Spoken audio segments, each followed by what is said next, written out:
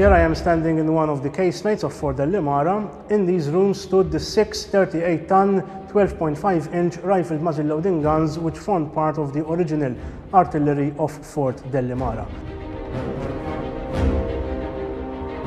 Although 2 of these guns have since been removed, another 4 are still in place. And in fact, this makes them the unique examples in the whole world which are still remaining in their original location on their original platform and carriage. When we speak of a 38-ton gun, we are only referring to the barrel. In all, with carriage and platform, the weight goes up to around 55 tons.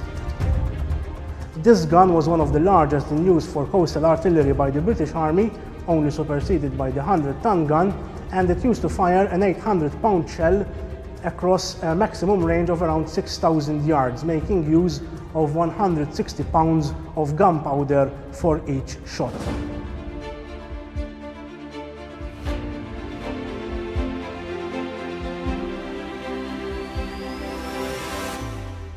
Although the first 2 guns were removed around 1901, the other 4 remained here because their location in casemates underground made it a bit more difficult for them to be removed, and therefore they were simply retained here by the British Army whilst newer artillery was being used in the same fort, and thankfully to that we still have them on site.